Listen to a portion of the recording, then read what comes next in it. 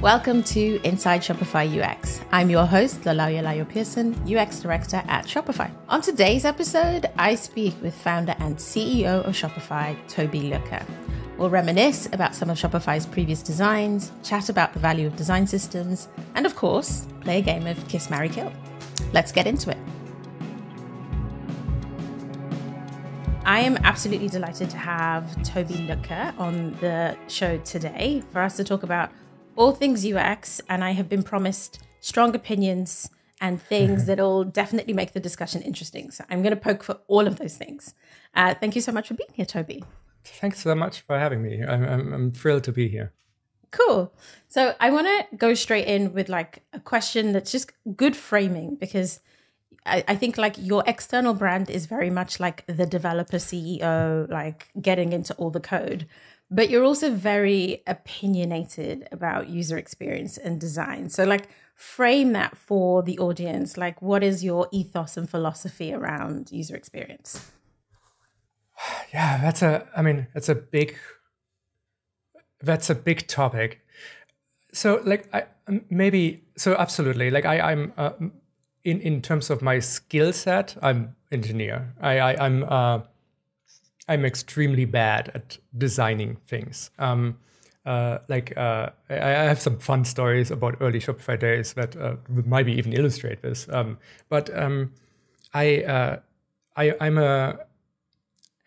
partly have been around like the internet long enough. Like it used to be that one person actually kind of did everything, right? Like that's sort of, I guess, where we started. And the full stack web developer that just did absolutely everything. It was, and it's interesting, right? Like there was no such term, right? It was just like you did things on the internet, and so that involved, reasoning around network protocols, deterministic stacks, and of course engineering, but you did all of this for a very particular purpose, which was so that people would get software of one way or another, and especially in the early sort of in the 90s, or actually I'm sort of trying to.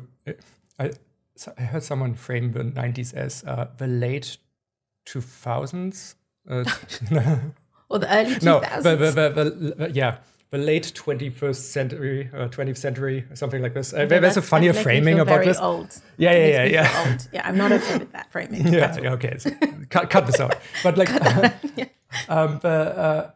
but I think it's worthwhile to make it like sound further away, because it really is further away. Like back then, like every time someone built something, it was basically the first time people got something. And but you build for people, right? And so I have always, I grew up in Germany, which is.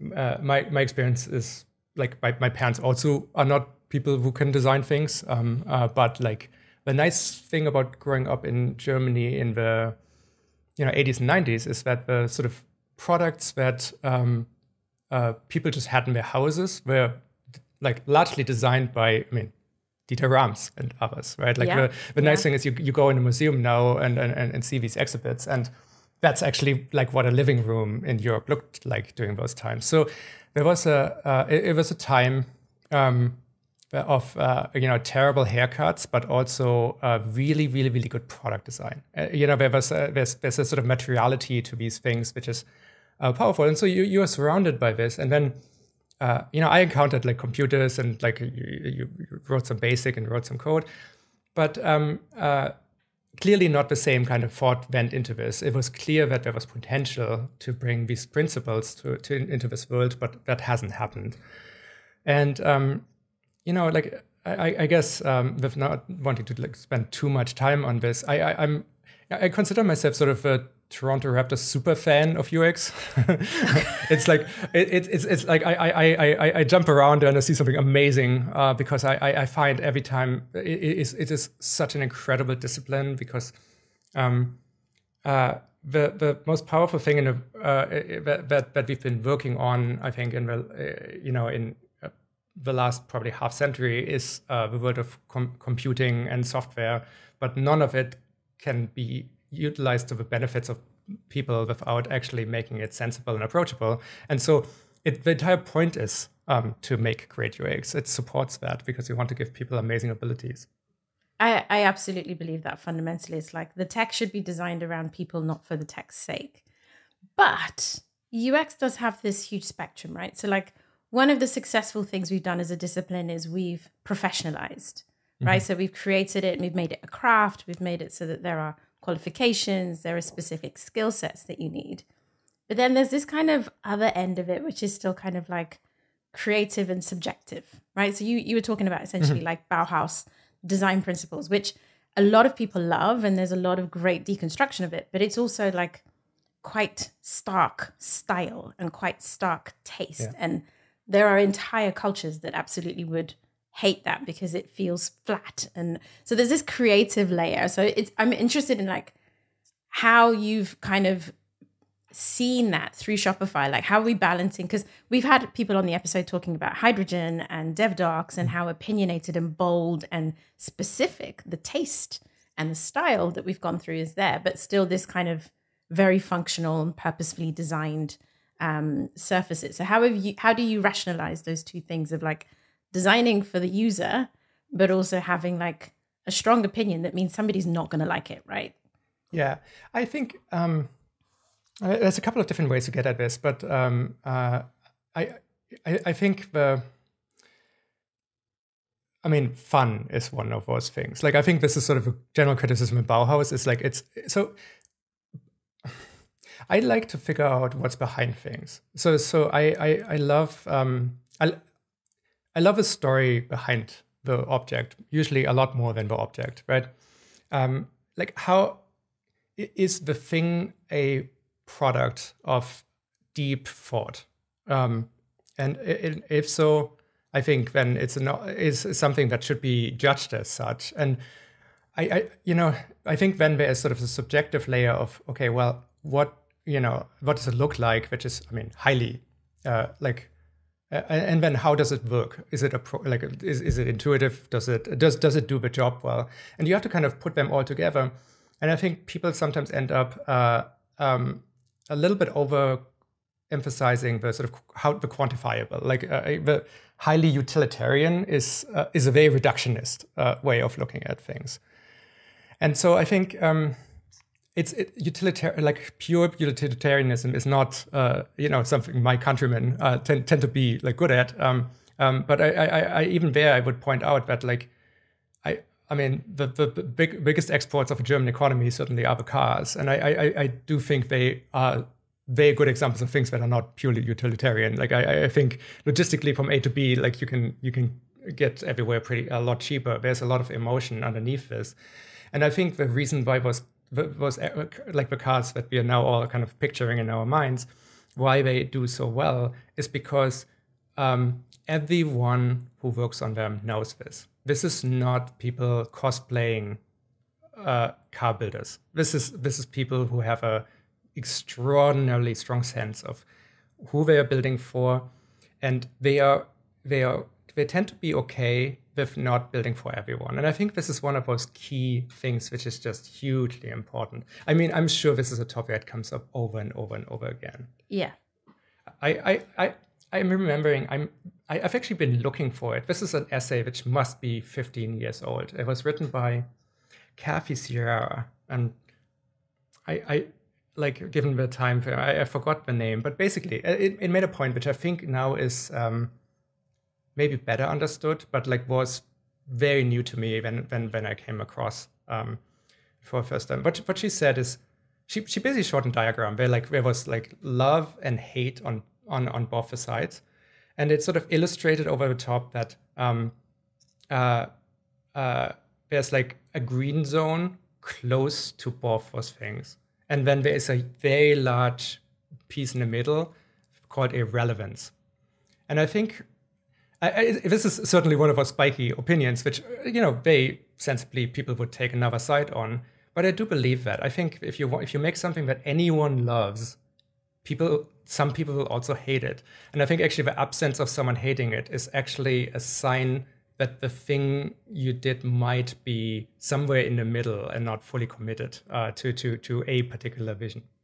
Yeah, and I think this is a philosophy that I like to walk the line of, which is it's okay for someone to not like something as long as we're not getting in their way. If they had to use it, it still works and it works really well. But you can have opinions about how something looks all day, every day. And I personally really like pushing some of the work that we do at Shopify to not do like one of the things I was saying to my team is like I care less about consistency than maybe I should as like head of UX, because it just consistency assumes norming. And I'm kind of thinking that norming is a bit boring, number one. Like, I don't want to work on stuff that has already been defined. It's also not why I came to Shopify. But it also means that we're not creatively expanding, right? Like, we're not trying new things. We're not building and creating new paradigms and trying to like just extend the possibility. But it does connect to something maybe more practical, which is the fact that we are seen in the world as being like innovators in design systems because of how robust Polaris is and how powerful it is. And the fact that, you know, there's a bunch of places you can go on the internet that look very Shopify because they basically just borrowed Polaris. And that's a good thing. But is it a burden for us? I mean, I'm asking that because I think it is, but I'm interested in your framing on that. So here's the... this again, let's unpack this. So everything is a mixed bag, right? Like I mean, there is no free lunch, right? Like every time you do something, you also say no to something else, and you have to be okay with that. Yeah. The like Shopify is very, very big software, very wide. I just checked. I think it's like something like 2.5 million lines of code in TypeScript just for the UX, right? Like it's just like it's so the scale is sometimes just like absolutely crazy. So we get an incredible amount of value out of a design system, and at the size, like the width of Shopify and all the screens it has, and the teams and the way, like the design system does something incredibly important, which is that we can put centrally a system together that then makes it easy for everyone to like succeed. Like what it does is it raises the floor a lot. And this sounds like downside protection, but it's incredible. Like for instance, when I open VS Code into like an admin like project, even with my sort of programmer art kind of thing, I can actually do something that people can then reason about if this is valuable to use, and that's incredible. So design systems are incredible at raising the floor. So where they can be problematic is if they lower the ceiling, and I think this is goes right back into this conversation about how thoughtful are people when they build something, right? Like that we had earlier. Especially when design systems exist, they feel like a set of constraints, even though they aren't. Like, and so this is a fine line, and actually a line that requires constant adjustment inside a company. And it's actually not a line that comes from restrictions in code. It's a cultural thing. It's like, what do you believe this system should do for you? Does it help you get started, or is it a set of, like that pushes conformity and sameness? And it certainly looks like that's what a design system would do, and making it not do that is like is a constant conversation that I see teams having, and I think this works well if you. Like if you build your own design system, because then you have all the people who understand the reason why it exists there. Yeah. If you just adopt a design system from some other place, I think without understanding how complicated this sort of cultural conversation can be, it might end up restricting you quite a bit. Yeah, and I think we had a great conversation with Roy and Yesenia on one of the episodes, and that was part of the conversation, right? It's like this idea of the ceiling going up and then the floor going up is like the design system helps us be mostly good. And a lot of things that you would otherwise have to think about are kind of taken care of. But then there's this other thing, which is like, well, how high is the ceiling, right? And how creative can you still be even when you use that? And I think it's an interesting tension. And certainly like my push at the moment is sometimes start the Figma file without the UI kit. Like blank sheet of paper, like just do something that doesn't feel like anything else yet, because we can always pull it back, but start with like a what if kind of question in your mind. And even given the breadth of like some of the solutions we're designing, like in my world, we're building financial products. The what if is not a Shopify competitor. It's a financial product that exists in the world. And so like even just starting from a blank sheet of paper and say, how do I solve this problem? And then I can work back, how does this problem fit inside Shopify later?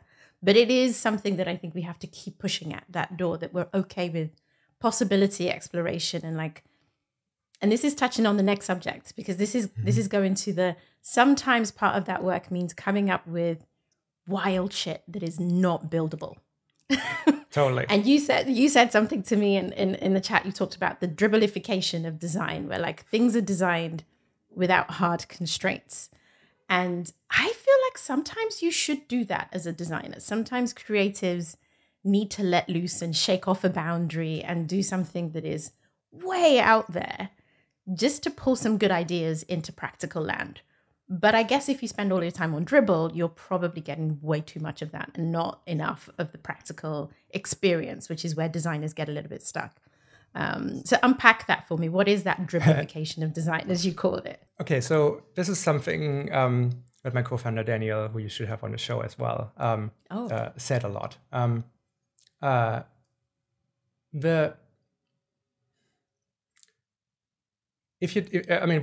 What he said often is like, if you take 10 random people off the street and you ask them all for their favorite color, and you would then sort of do an alpha blend on those colors, you would end up with mud brownish no one likes. Which again, grayish. We will always end up coming to the same topic. I think which is unfortunate, because what you really should do is, because every one of the individual colors that anyone picked would actually be a good solve where the blend isn't. So this is another way to come at like consensus decision making, is in a way of making great things. Like at some point, you have to.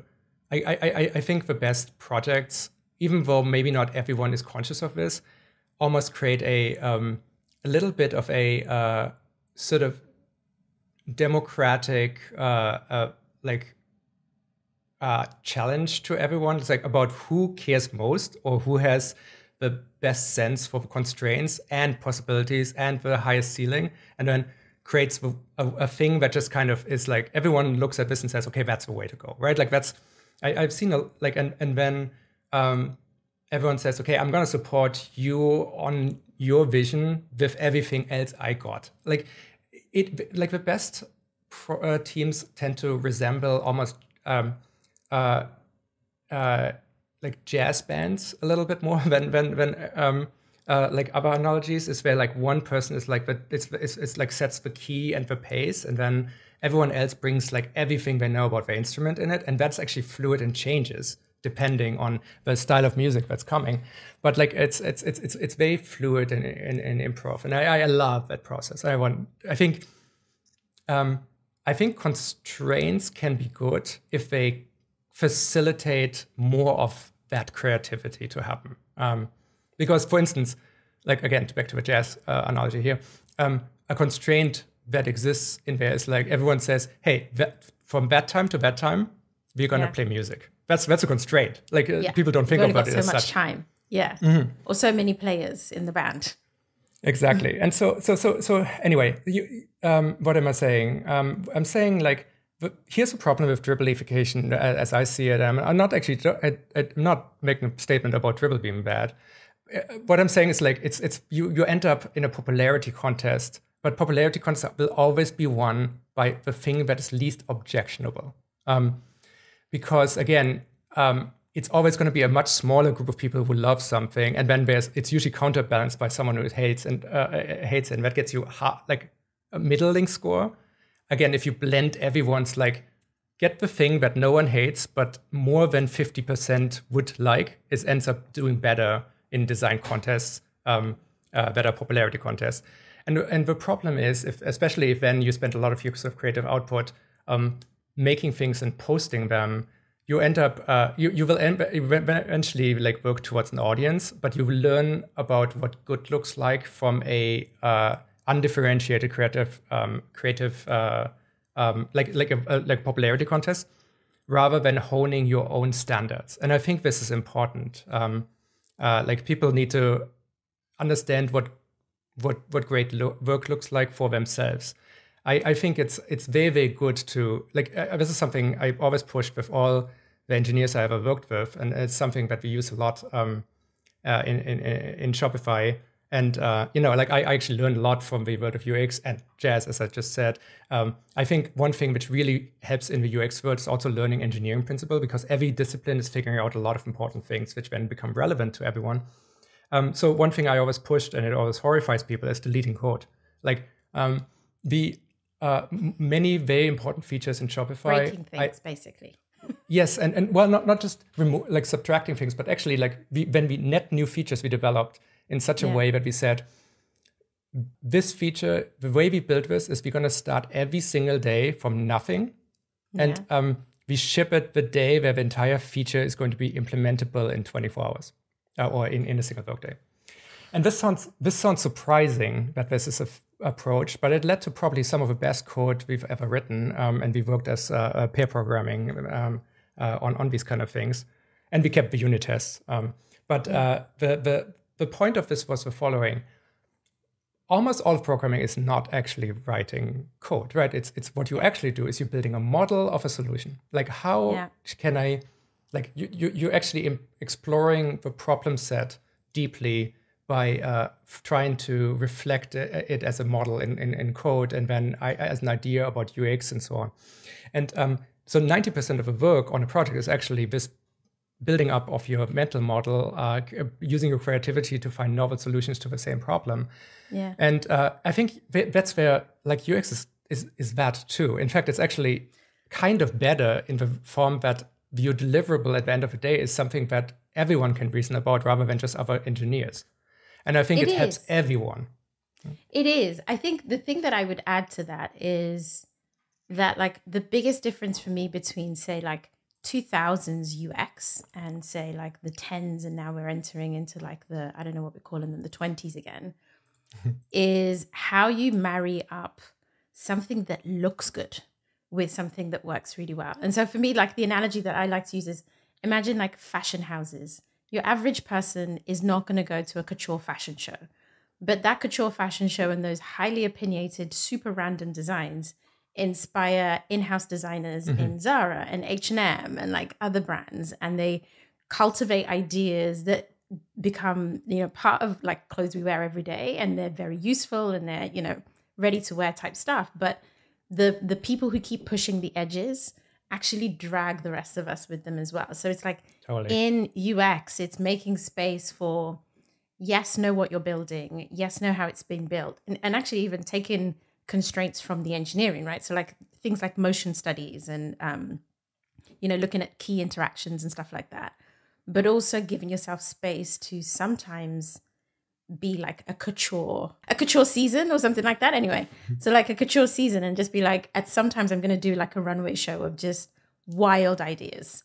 And that's probably going to trigger a bunch of small improvements or ideas and creative in lots of other places that, people can pick up and build from in the depths of constraint land, I totally agree. I love this. I find it's super important to just explore. Like, I mean, again, the way I've always done this, and this might be not relevant, is like is always by setting constraints, like for instance time limits, and like today I work only by using my mouse with my left hand or something like this. That sounds like a silly idea, but like it's just like it's interesting how that changes things, and you actually might end up winding up with some empathy for like it's actually my guitar teacher told me once when I was complaining about lack of progress. It's like he just asked me, hey, turn around the guitar, just play the fretboard with the other side. And then that was like terrible. And he said, okay, so did that feel harder to do than what you're doing? And I said, yes. And he said, well, that's exactly what it felt like the first time you picked up a guitar. So like, stop complaining about lack of progress, right? So, and it's these kind of things, exactly. Yeah. It's these kind of things that are just really really useful. But then also, like, just do something completely different, right? Like, and again, every single time you do, you will come back from that particular journey with something that, like, the universe always conspires to make whatever you explored useful magically on the next project. Yeah, yes. Exactly. You will learn hard and then you'll fold it in. So maybe on that question, what is something maybe in like what is our age? Because I see different things. Sometimes I see that we're 15, sometimes we're 17, but like Shopify is like 17 years old or something, right? Yes. Yeah. Okay. Yeah, it depends on. We launched it 15 years ago and it started as the snowboard shop 17 years ago. Okay, yes. 17 years ago. Okay. So in the 15 years of official Shopify, what are some of the most spectacularly badly designed things that we, shipped well-intentioned, but like in hindsight, you're just like, ugh, either that didn't work or that was ugly AF and like, why did we do it? Oh, I mean, lots of things come to. I mean, if you go in a Wayback Machine to the first Shopify.com, it's rough. Well, so you did this, right? You restored it the other day, and I was looking. You had that project internally of like an old version of Shopify, and I was like, oh, okay, this is super interesting, really cool to see, but also like, woof. There was some interesting yes, things exactly. in there. Yeah. To be fair, like sometimes we look at these through the Wayback Machine on things, and we need to remind ourselves that we now have high DPI displays that didn't exist back then. Yes. So like the horrible looking images. Yes. So yes, we have like we internally bootstrapped the Shopify Museum, which sort of implements like just is a version of Shopify as it was in the various years leading up to now, which is very cool exercise because what you see is a lot of bones are there. Like it's this is a really important, especially in this context here. Shopify fundamentally is a very, very, very successful company now that's got launched based on UX, right? Like it's like I'm an engineer, but engineering was not the killer feature here. Shopify was not the first e-commerce software, it was the engineering side of a house kind of came to the task bringing what it had, and that was enough. But the new thing, the unlock, was the first e-commerce software that was actually designed for like new brands to actually directly start. Like everything else in the industry before was to port existing businesses because that's where the money was, which makes sense. Yeah, exactly.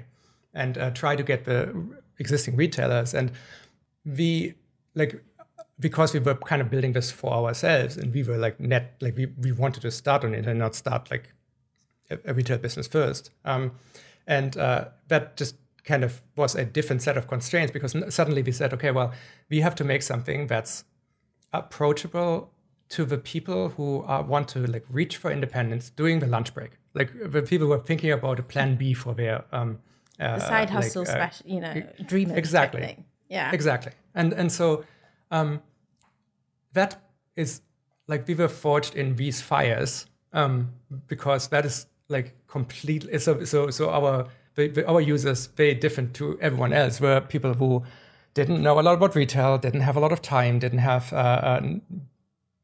like no money either, which some VCs argued would make this a bad business. But that doesn't matter because that was the mission, right? We were building for them. And this meant that we would have to make something approachable, which was extraordinarily difficult to do at the time, especially at those times before we got all the goodies, which we got since. So, that was yes. So that was that's what we launched against. Like that, the product was taking insane existing capabilities of the global world of supply chains and retail with all its warehouse rotation centers, ships, containers, and all these things, and making all that addressable through first software, model that, and then put a approachable UX on top of all this insanity that someone can use to run a side hustle for them. And so it is a UX job the whole company is. So I think this is why this has been such a primary thing. And this is also, I think, why we feel a little bit like I would like to think of Shopify as being as intentional about this. Like we've been at the forefront of like when people are making fun of Web 2.0 now, but at some point that was basically what Web 3 is now. And so exactly. It certainly was the place where like a lot of people brainstormed about, hey, how does internet software looks like and how to make it better. Yeah. And so we were part of that mix. And so I think we should continue holding ourselves to standards of pushing this forward, because the web browser is an amazing thing that would never be allowed into anyone's app store ever again. And, so making the best use of it is very important. So you've kind of avoided my question, though, and you said you had a bunch of examples of things that we didn't do very well. So Shopify.com Wayback Machine is super embarrassing. Let's see. My business cards were terrible. I found some recently. It's like horrible. There's like some really dodgily designed things. Here's what we did before design systems existed and the floor was easy to bring up. And this is like not a word of a lie. This is how it worked. And it's maybe at some point, Daniel asked me to just stop cosplaying being a UX person or designer, and so like that he would like just make everything look good, and I should just do the programming. And so he kept you away from the design side. But then I needed to hold him to like actually making things good before they go out for shipping. And there's been actually some spectacular failures along those lines as well. But so where we ended up, we agreed to do the following. There was a CSS class in our CSS files called, I think it was called eye cancer, which is absolutely terrible and should never be used as a term. Okay. Yes. It was pink and padding of like 50 and like a blue border. Oh my God. It sounds amazing. Yes. So basically, I was supposed to put eye cancer on everything I'm doing, and then Daniel would get like a message immediately and knew what he would have to do before something went out to production. So this was like a tag on Tobi's stuff, so that it did not ship before it was actually designed. Yeah. Before the days of code reviews and pull requests and all these kind of things we didn't have. So that was the way we worked together. I quite like the idea of you doing rogue design shit and like sneaking it into production and having someone else come down on you and be like, what the hell have you done? There was a famous case of me shipping something that still involved, sadly, exactly this particular CSS class, and then having to run to the airport and being on a flight to Europe. And two things happened during this time. There was like a downtime issue, and there was production code, which involved that. And then so both of those things, because I somehow needed to ship to production before going to the airport, and then there was a bit of a family intervention in early Shopify with shipping to production. Anyway, good times. Keeping Tobi away from design. Because in today's era, you do not stay away from design. Like, you're in our UX channels, you give a ton of really good feedback. Sometimes it's a bit like, Tobi hates it, and people are like, oof, what do we do? Like, so how do you kind of rationalize that old involvement in UX where you kind of had Daniel as your buffer to like today's model? We've got hundreds of UX people across the company doing a bunch of different things, but like you are very, very present, like sometimes in our creative work and shaping what goes out. Like, would we be able to ship something that you didn't like, but you felt like it did the job really well? Sure, absolutely. It's I don't think I hold this. I don't think my involvement is that much on taste and aesthetics. It's on the consideration that went into it usually, right? Like, it's like, is everyone, because like, one thing, I have two advantages. I generally have fairly high standards like for myself and for the company, which is useful. Although lots of people have that. And so that's not my main contribution. My main contribution is I've seen all 17 years of this company. And so I know the conversations leading up to the conversations. And so I can help like discover what's behind things.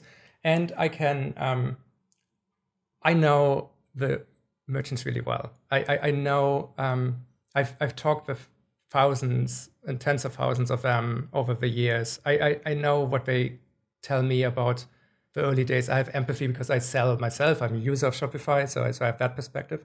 So the thing I tend to give most feedback on is when I see like a category error around the empathy and mental state that the users might be in. Like, I mean, you're talking about building financial products, which is like, so this is like very, very, very common in your space. But you like when you're building a user interface, you're building not just for like a sometimes there's these baseball cards of people, and some of them have a lot of context, but some of them, like, often they talk a little bit more about socioeconomic things rather than actually what are they trying to do, right? Like, what's the job to be done?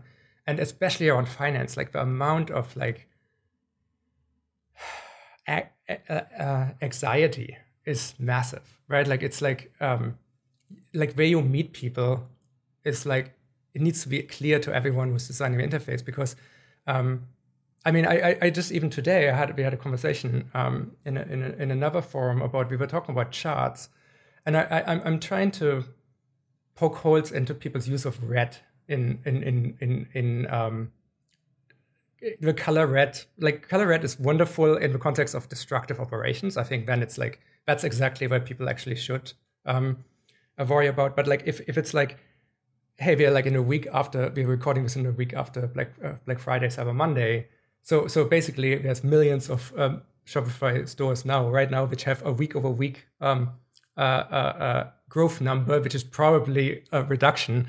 And that is not, hey, stop what you're doing and pay attention to this number. That is just simply an occurrence. That has to do with the business. So, like, empathetically, we are suggesting to people that they should be worried about something when they shouldn't. So, like, anyway, this is a random example of the kind of discussions I have with people, because I'm trying to say is that should probably be gray because it's expected. Green is notable because something happened.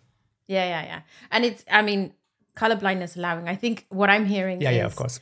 The pattern, like, what is the pattern that's been communicated here? It's like, should you be worried about the thing that you're seeing? Are you supposed to take action on it or not? And like, I think also speaking to the type of person we're helping on Shopify, we're not assuming a level of business nous or just like literacy in finance and retail operations that means that they look at these things and just get it straight away. You kind of have to just provide a little bit more of a step, right, to get them to a healthier space.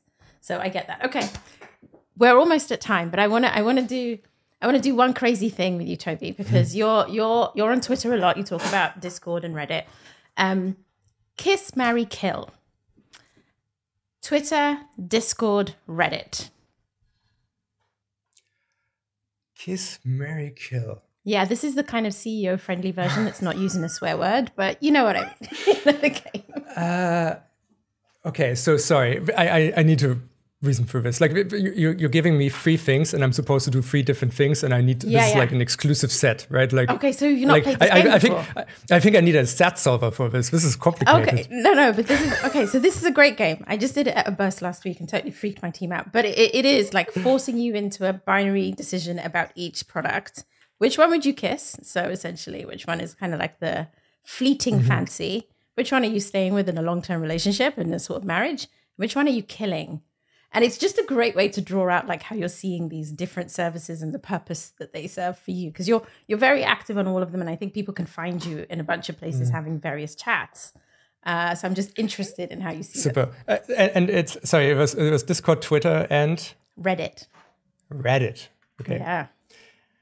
I would. I mean, okay, I'd kill Twitter because Twitter is like just like I have the strongest emotion to like here. Tends to bring out the strongest emotions in other people too. Yeah. I'd marry Reddit just because of the like wonderful frivolousness and crazy that's there. But honestly, here's the thing: like these are like Rorschach tests, right? Like it's like my filter bubble on Reddit is just very different from my filter bubble on Twitter. Okay. I think Discord is I can't decide if Discord is great UX or not. It's like this sort of hot mess that somehow always has these moments of delight in it. You know, like it's just kind of, so maybe that's how I sort out, but that's complicated. So, I mean, so for me, my answer to that is I would also kill Twitter, just because it doesn't seem to lend itself to, it has this impermanence where people kind of basically shit statements and then run off and create controversy, and it's not a big deal. I'd probably kiss Reddit just because I feel like it's great, but it's also so, I find it's kind of like the precursor to what Discord is, which is much more community oriented, deeper conversations, higher quality sources. Like if I get something from Discord, I feel like I could probably trust it a bit more than Reddit and a heck of a lot more than anything I got off Twitter. So you kind of have this, you know, this variance there. And the design, I mean, to speak to the design of the three, Twitter is probably the friendliest in terms of the user experience. But I have found that Discord and Reddit have been highly intuitive. And that's something that, like, my holy grail of design is you look at it and you can have all sorts of opinions, but everything you think you want to do is extremely intuitive. And so you're basically learning with every single click. Every single action does exactly what you expect. And I kind of feel like Discord is nailing that. Reddit definitely is that, but Discord is nailing that. I totally agree. I think, like, this particular, I tend to call this approachability, but that's probably not the right term. There's this sort of unfolding appropriateness of a UX that just kind of works in a way that, like, it just feels empowering. And you know, I talk a lot about, I think the goal of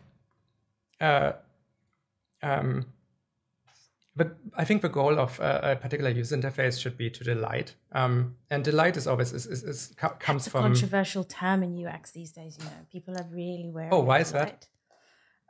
Because it speaks to, like, frivolous. Like, does it actually drive purposeful? And if you start with delight, are you actually problem solving first? But I hear what you're saying about delight being a part of how the experience is delivered. I think it depends on where you put delight. Like if you make delight, and I mean I would say, like, I would only get into delight after the utilitarian values are done and after the thing is, like, easy to reason about.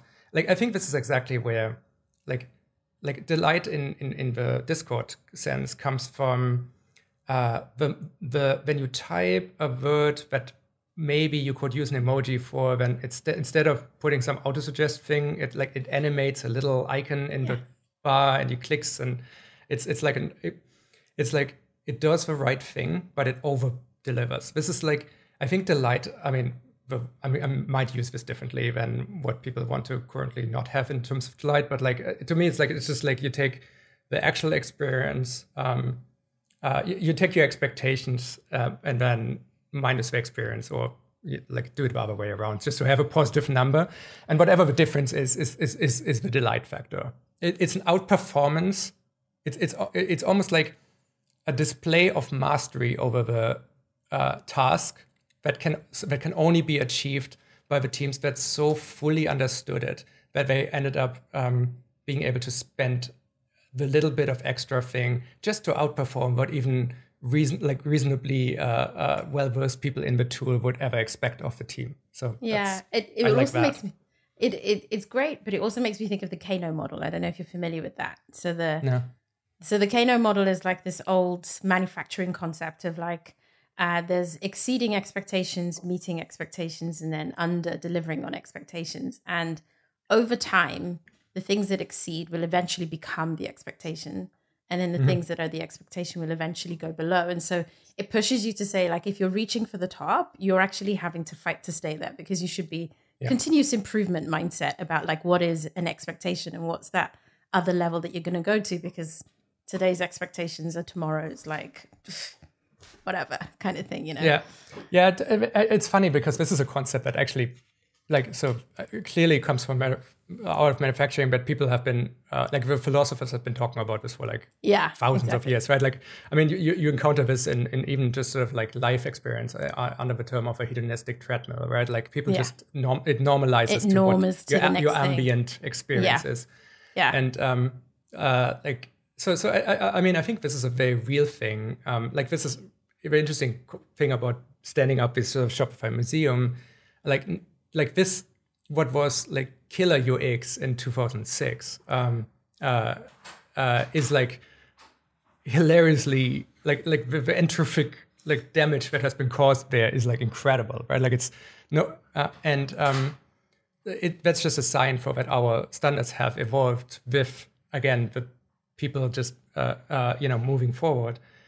But I mean, this is like an entire other conversation about what so by the way, I'm reverse engineering why I think delight is actually ought to probably be treated with contempt here, because I think stated outside of the context of that, it's something like it is something that cherry on top after everything. Like it's the finding, like after you found the Venn diagram of all the stakeholder requirements of an interface, finding the perfect spot in it is like the delight thing. But if that's not clear, then people might over optimize for appearance potentially, or more importantly, go into the biggest trap of all, which is like wanting perfection, right? This is where everything goes wrong, because again, that's like, never gonna happen. Even if you try to hold yourself to perfection, and even if you actually ship something so far ahead of where everyone else is, like this very thing about the hedonistic treadmill of design on the internet will outpace you so much, because everyone else is going to be faster. Yeah, exactly. Thank you so much, Tobi. Okay, last thing, gimmick for the episode. So we've got here a chatterbox, which I hope you can see. We have 4 options. Do you remember these games? Did you play it as a kid? Vaguely. I don't. I know the shape. I've never played a game with a shape. It's kind of, there are questions in here. There are 1 of 8 questions, and we're going to play it. So first, I need you to pick either the cart, the rocket, the lettuce, or the banana. I take the cart, clearly. The cart, okay. CART. Okay, you have the numbers 3, 4, 7, and 8. Pick one. 8 is like, I take 8 because everyone usually picks 7, right? Wow. So I learned from my team that actually that means I got to do another round. So it's like 1, 2, 3, 4, 5, 6, 7, 8. Okay, now you have 1, 2, 5, and 6. Okay, I'll go with 1. Okay.